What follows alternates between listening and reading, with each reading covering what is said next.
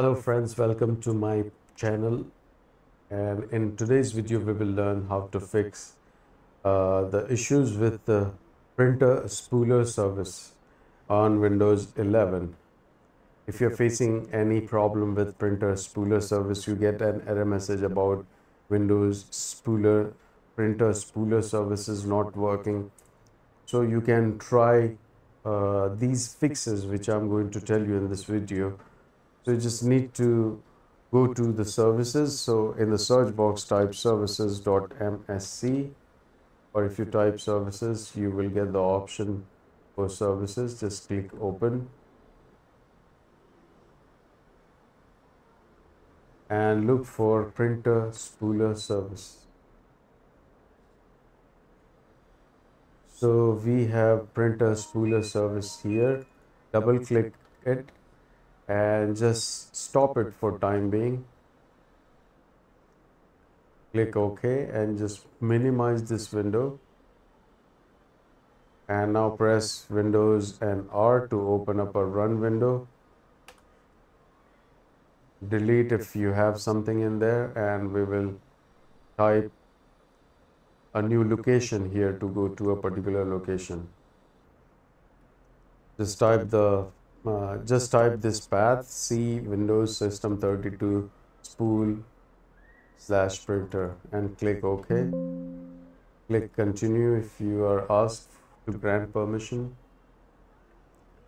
So it will take us to a particular folder that will be in C drive, Windows folder, System32 Spool, and in printer. Right now I don't have anything in here, but you may have some options here. What you need to do, just right click on them and delete them. You need to just simply delete everything from this folder, and once you are done deleting, simply close this folder and go back to services and double click on that printer spooler service and click on start. Click OK and close the services window, and it should resolve the problem with printer spooler service. And I would like to also inform you, same thing can be done using command prompt also. So you can click in the search box and type cmd.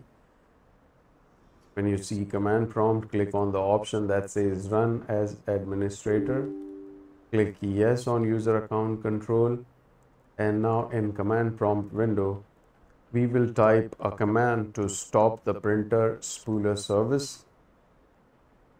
So just copy the command from description box and right click here. As soon as you right click, it will paste the command.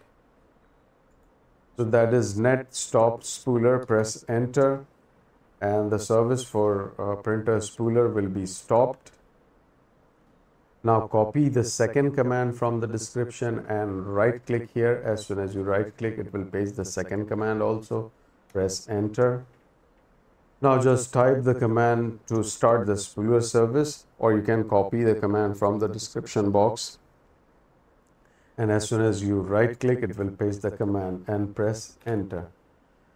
So you will get the confirmation the printer spooler service was started successfully, and you can close the command prompt window, restart the computer once, and then try, and your printer spooler service related problem should be resolved.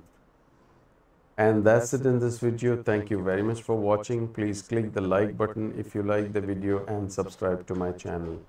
You have a great day. Bye-bye.